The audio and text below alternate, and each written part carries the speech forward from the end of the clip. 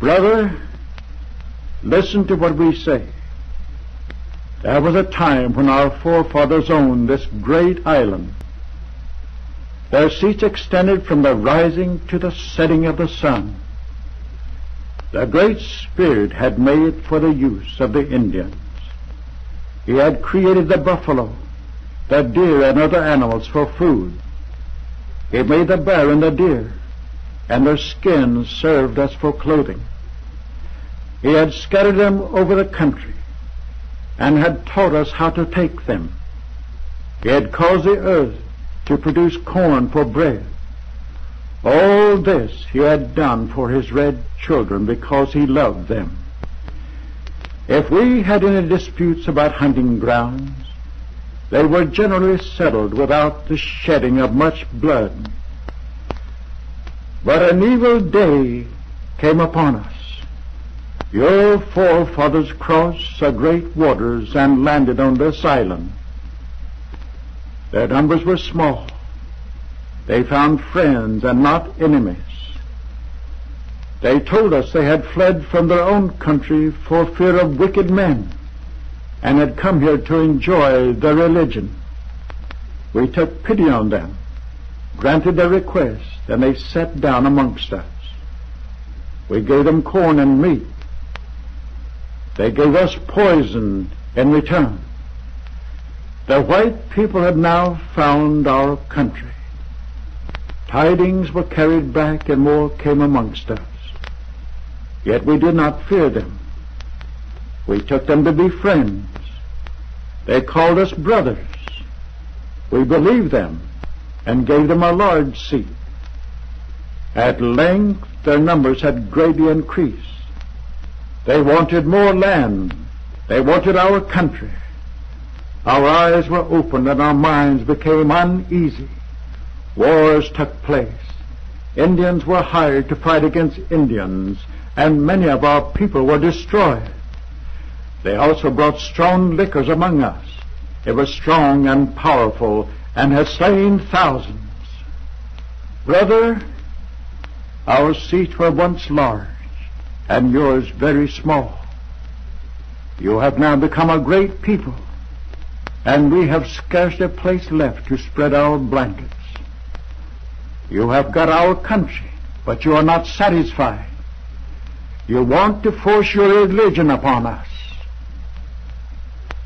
Brother, continue to listen. You say that you are sent to instruct us how to worship the Great Spirit agreeable to His mind. And if we do not take hold of the religion which you white people teach, we shall be unhappy hereafter. You say that you are right, and we are lost. How do you know this to be true? We understand that your religion is written in a book. If it was intended for us as well as for you, why has not the Great Spirit given it to us?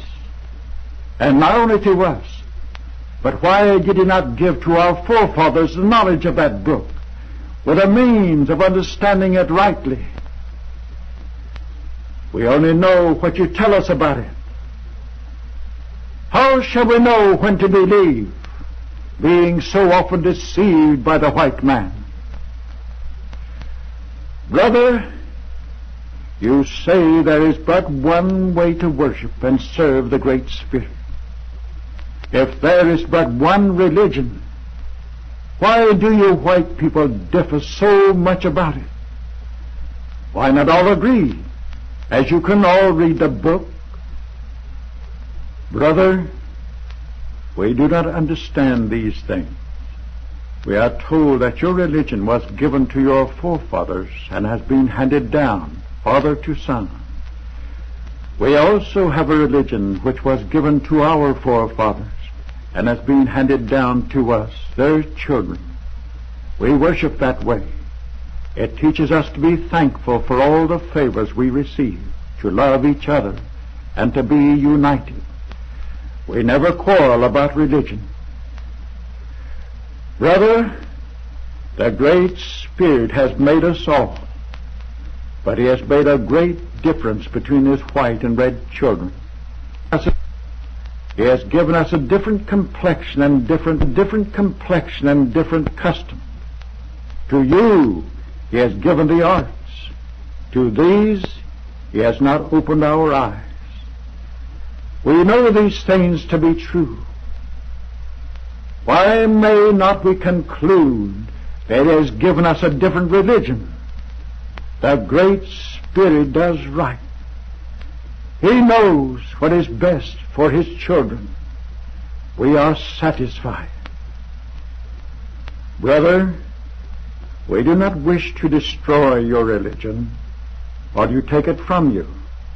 We only want to enjoy our own.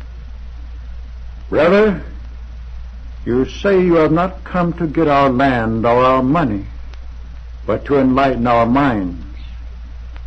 I will not tell you that I have been at your meetings and saw you collecting money from the meeting. I cannot tell what this money was intended for, but suppose it was for your minister. And if we should conform to your way of thinking, perhaps you may want some from us. Brother, we are told that you have been preaching to the white people in this place. These people are our neighbors. We are acquainted with them. We will wait a little while and see what effect your preaching has upon them. If we find it does them good and makes them honest and less disposed to cheat Indians, we will then consider again what you have said. Brother, you have now heard our answer to your talk, and this is all we have to say at present. As we are going to part, we will come and take you by the hand and hope the Great Spirit will protect you on your journey and return you safe to your friends.